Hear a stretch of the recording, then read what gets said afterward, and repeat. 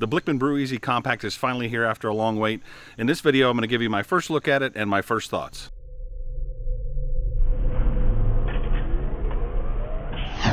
Full disclosure, as with all my videos, Blichmann did send me all of the items in this video except for the Brew Commander. I actually already had that, and they're pretty short supply right now with the chip shortage, so I didn't want to get another one and potentially take one from one of you guys that would be able to purchase it.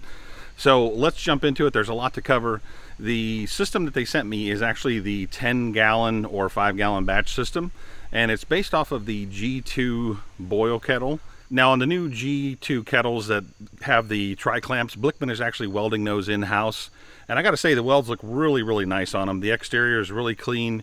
The interiors are really clean welds. I'm very impressed by how everything looks on these tri-clamp kettles. And the one they sent me has kind of all the premium options. It has actually 3 ports that are tri-clamp capable on it. The first one is the port for the dip tube. And their dip tube solution for the tri-clamp is kind of like what's on the G4 fermenter. It has a rotating racking arm to it with a positive seal O-ring that goes into the tri-clamp opening. Then there's also a whirlpool port, and they actually have a pretty neat solution for the whirlpool feature on it. They've got a small plate with a tri-clamp O-ring built onto it, and it has a small curved tube that actually goes in for the whirlpool. And then attached to that is the new linear flow valve that is the tri-clamp version as well. I hadn't seen any of these before, so they did send me 2 of the new tri-clamp linear flow valves with it. And then there is also a 3rd port for the temperature probe from the Blichmann Brew Commander, and that is kind of their traditional, it's like a O-ring type setup for the Brew Commander probe, and I've seen it on a couple of the other devices as well.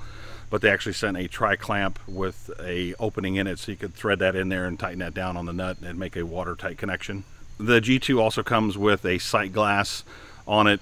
There is another hole punched at the top. They do provide, in this particular case, they provided me with a flow meter that is attached to the top of the kettle up there, and that is with like a 1/2-inch NPT connection at the top.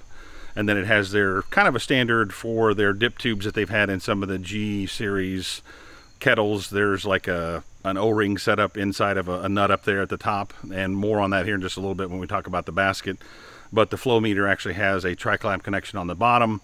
They also sent a tri-clamp riptide pump, which kind of goes with the whole tri-clamp setup of this particular kettle. Now, they do use a boil coil for the heating on this, and it is a 240 volt 3750 watt boil coil, which is definitely sufficient enough for 5-gallon batches. It does use the Brew Commander, and the neat thing about this is there's going to be a lot of different options. They're going to offer it in 120 volt, they're going to offer it in Brew Commander with the gas control, they're going to offer it in 1/2-inch NPT, so there's going to have a myriad of options that you're going to be able to configure this thing with on their website whenever you purchase it. Now, for the basket, that's a pretty interesting thing, and when I first saw it a few months ago, whenever they showed me a prototype of it, I was kind of like, I didn't like it very much, quite honestly.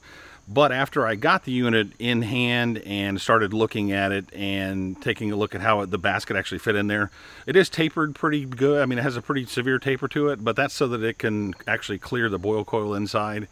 And the thing that kind of makes the taper a non-issue is that it goes like almost all the way down to the bottom of the kettle. It's got probably anywhere between 1/4 to 1/8 of an inch clearance underneath of the basket, and that's just so, you know, wort can flow underneath of there. Now, for their recirculation system, they went pretty interesting on it as well, kind of outside the norm.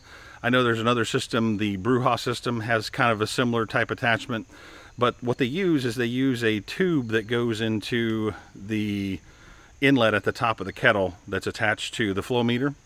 And then it actually is a tube that has a long arm that goes all the way down almost to the bottom of the basket. And then it's got various holes around the outside of it, so that as you recirculate, the water or liquid is actually being forced through the grain bed from the center all the way out. So it's going to be kind of interesting to see how that affects efficiency. I'm really excited to try it out and see how it works, you know, and find out how efficient it is.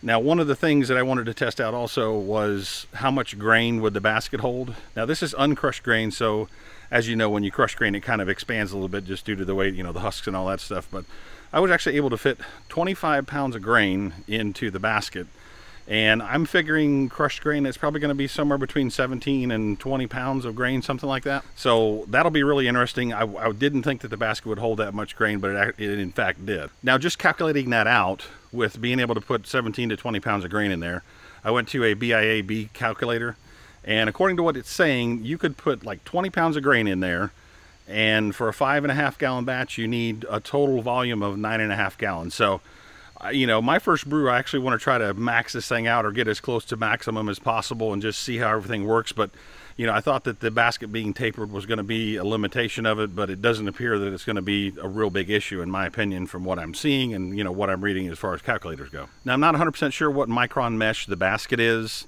but it does look very fine, so I don't think there'll be an issue with that.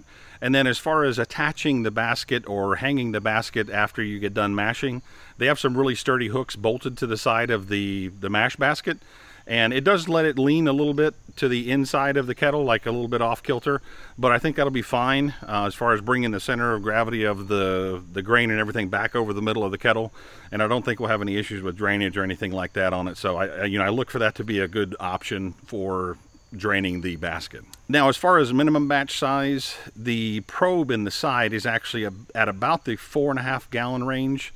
So it would appear that the minimum batch size is probably about 3 gallons, something like that. So I would say the system will do 5.5, 6 gallons, depending on what kind of gravity and how much grain you've got in there. And the minimum size would be about 3 gallons from what I'm seeing. Now, the cooling option for the system is the Blichmann Therminator, and they sent one of those, and that comes with a bracket as well, so it basically will sit on the floor or whatever to do the cooling for the system. I don't have an MSRP for the system yet, and that's going to kind of depend on your configuration anyways. What I'll do is when they get the website updated, I'll go through and configure the system that I'm using in this video to reflect what the pricing is online, and I'll pin that comment to the comment section down below so you can find out what the price and everything is on the Breweasy Compact that I'm demoing in this video. Leave me a comment down below. Let me know what you think of the system. I'm excited to have my first brew day on it. I'll try to get that video out as quick as I possibly can. I want to try to max the system out, like I said earlier, and see what the performance is. This has been Brian for Short Circuited Brewers. We'll see you on the next video.